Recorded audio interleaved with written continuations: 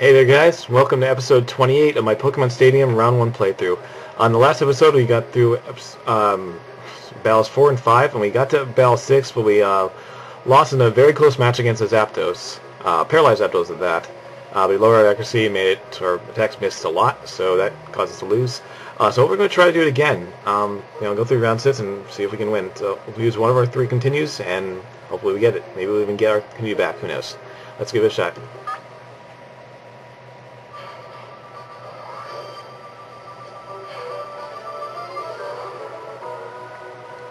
Okay, so again we have mostly flying types and psychic types. So I'm not gonna send out Charizard. Came out last time and could have nearly decimated Jinx.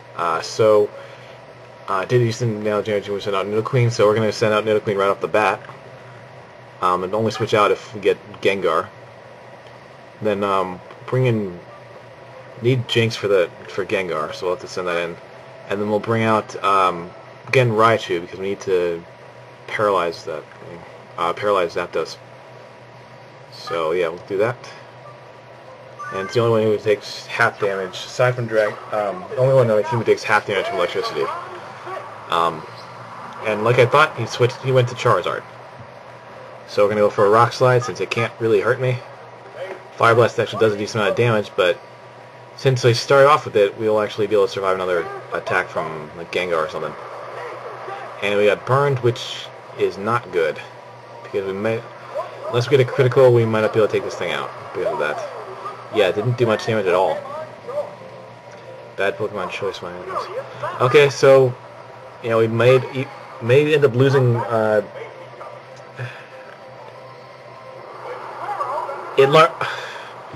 Right, I forgot Charizard can learn Dig. Using types usually use Earthquake, but it makes sense because you can't hit it. Even if you could hit Pokemon with Earthquake, it wouldn't matter because it's a Flying type. So a Dig is actually going to take us out, and I have no one to switch into. So this could go badly again. Jinx is faster than Charizard, I believe, but yeah. So Nidoqueen goes out with not even taking out half of Charizard's health. I know it can learn. I know obviously it can learn Dig, but I didn't really see that coming. I mean, I taught my own Earthquake, so I should know it can learn Dig as well. But yeah, not expecting that. I just figured it would go for another Fire Blast or something, because it did that the first time. Alright, so we'll go for Thunder, just because. I know Raichu's got to be faster than Charizard. Yeah, it's definitely faster. So a Stab Thunder should take it out. There we go. Okay, so now it's 2-on-2. I'm guessing Zapdos is in the listing here. So okay, we've got Gengar first. I'm not gonna switch. If I switch out, I'm gonna have a bit of an issue with Gengar. I don't think is faster than because Raichu's faster than Jinx. So let's see. Okay, it is actually faster than me. Alright, so I could have gone for Thunder Wave if I knew that, but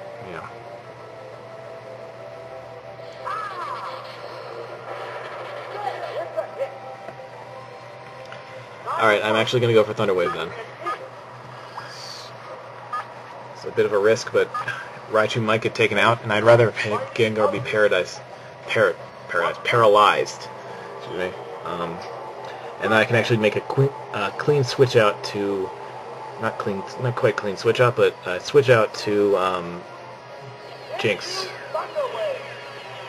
Although maybe at this point I don't want to do that.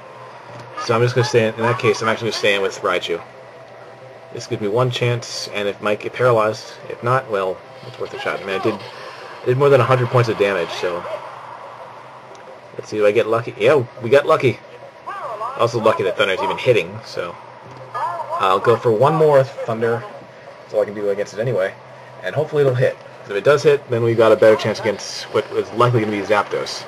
And it did hit. Okay, so Gengar's down. I have one more Pokemon to deal with, and we still have Jinx waiting in the wings, so to speak.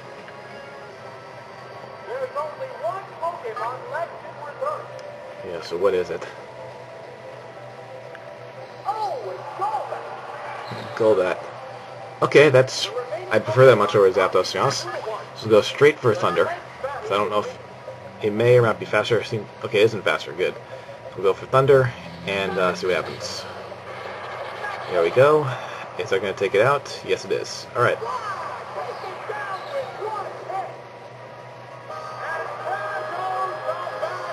So we got a good setup here.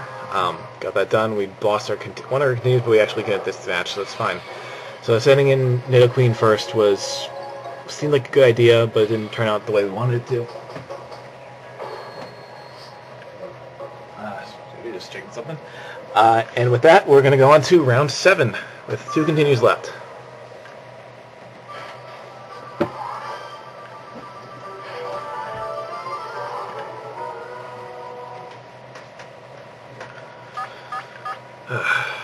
Okay, so we've got an electric type, a water type, Persian, the annoying normal type, ground type, a rock and water type, and a grass psychic type.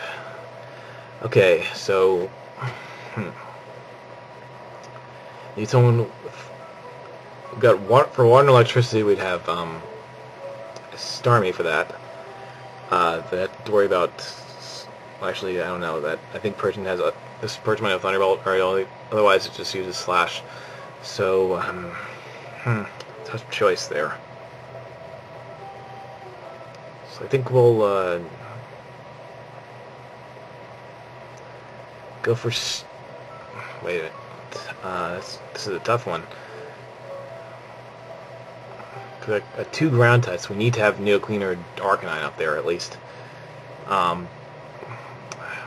Arcanine would be a good choice to take out Electabuzz, Dugtrio, and Exeggutor. And if we had a water type coming out first, so that's the real issue. Actually, I'm going to go with Dragonite because it resists water and grass. And if a person gets electricity, it only do normal damage. So we'll start off with Dragonite.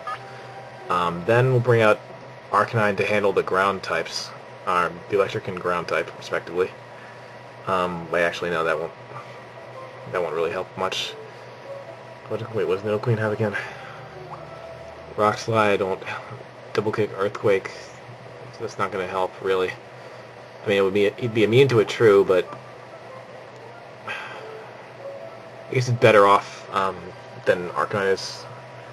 Arcanine is faster, though, so it has less special stat, but it's faster. Tough choice. Okay, so we got Dragonite first off. I think I'm going to go for Raichu just to deal with the 2 water types and Persian. If I can paralyze that thing. And then, actually, you know what? No.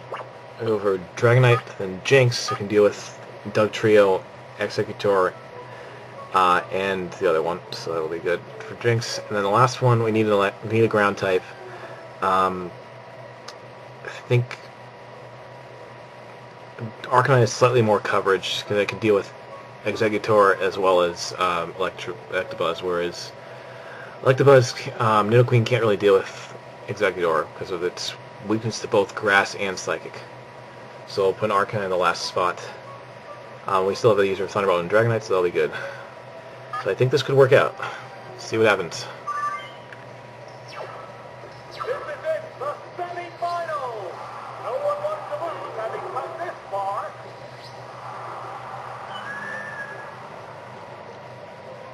Right, and we are in fact facing Persian first. So I'm going to go straight for Fire Blast, actually, because Fire Blast and Thunder do the same amount of damage, just 5% more accurate.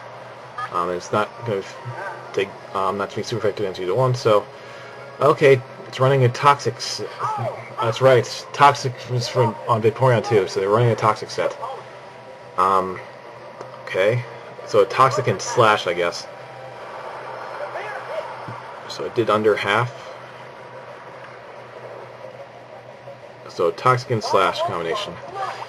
Okay, still going with Fire Blast. Screech. Oh yeah, Toxic, Screech, and Slash. Okay, that's gonna be rough. Hopefully I can survive at least one hit from that. Oh, it got burned too. That's good. So we'll get a. So next turn it'll get burnt. I don't know. I'm worried about that screech though. What do you think about that?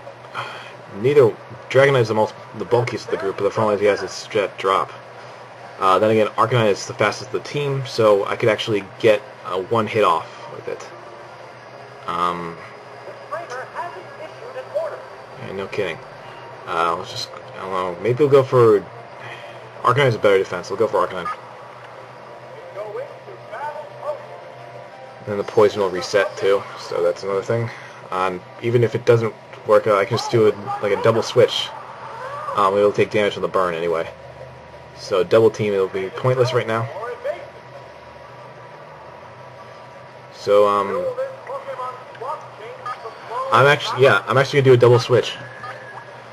Just so I can, it's gonna get taken out one with the other, and Dragonite is more bulkier than Arcanine, so yeah, go for that. Actually, no, if I used ground type moves, and whoever gets sent in the next turn will be attacked. So he doesn't have any flying types, so I'm actually gonna go for Earthquake. Just let it attack whoever gets it next, or whoever gets sent out next. That's the one thing with Dig and Fly in this game. If you use it after somebody dies, then the person who comes next will be caught by it. Sure, that can backfire, but you know. Oh wait, I'm not even going to use the move because I will go second. Okay, never mind then. We'll have to find out, obviously. Executor. Okay. This will be fine then. Not as bad as I thought it would be. And I know this thing is fast. Arcanine is actually faster than Executor. Surprisingly not faster than Persian, but yeah. Critical hit is definitely going to take that out. There we go. Depending on the next Pokemon, we might actually be able to get the continue back that we lost. Who knows? Electabuzz. Well, this thing isn't faster, but it's the only one that knows Dig on my team on my setup right now. Yeah, the only one knows Dig, so it won't take super effective damage from anything it uses, unless it somehow well, actually no, can't learn. There's no water punch move or anything like that, so that'll be fine. And Arcanine, I think Arcanine's faster. No, it's not. Okay. Well, Light Screen won't help it because we're using Dig, which is a attacking move, not a special move.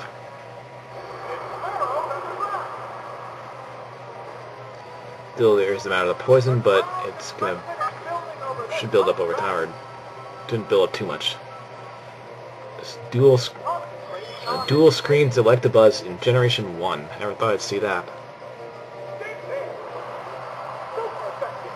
And did just under half. Okay, I'm gonna switch out just to lessen the amount of poison I'm taking. Because two members of my team are poisoned, obviously. So I'm gonna go Jinx, who can handle this pretty well.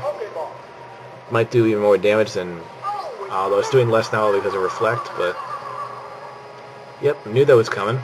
So it's a good thing I didn't switch into Dragonite, who immediately would take normal damage from it, but still. Wait, yeah, okay, Dragonite, it was Dragonite, good. I'll go for a Psychic, I guess, because he has Reflect and Light Screen up, so either attack I use is going to take less damage, so Psychic automatically does more damage than Ice Punch, so we'll go for Psychic. And we can take a couple more of these hits. No problem.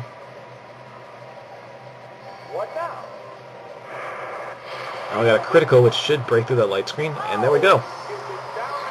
So our Pokemon are kind of somewhat weak and two of the poison, but because of that, or in spite of that, we got through this. So we get an extra continue back. Maybe if we only lost a couple last round.